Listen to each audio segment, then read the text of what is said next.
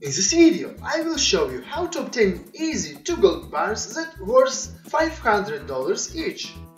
Plus, like an extra, you will collect here also one aged pirate rum that if drinked will boost permanently your stamina by 1/4 of actual level.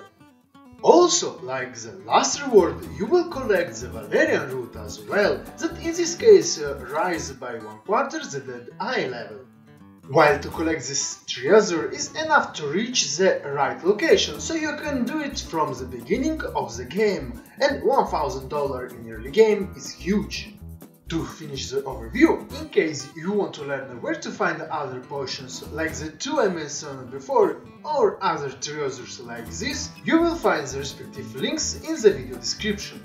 Time to share the location of the treasure. Back to the topic, you need to go north and slightly to the east from the Valentine until you cross the Dakota River. The treasure is between Window Rock and Baku Station, below the Kotora Springs.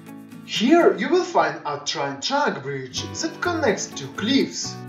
Now you have to go at the foot of this bridge, on one side of which you will find a huge train wreck. That is the location of the treasure.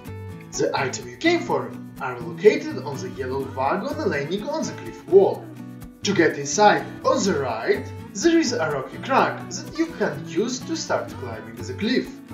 Once upside, you have to take a run up before jump in order to reach the second cliff, and another jump with run up to reach the wagon.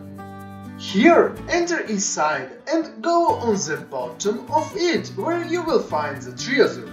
At this point, go to any fence vendor and sell the gold bars in order to cash out the prize.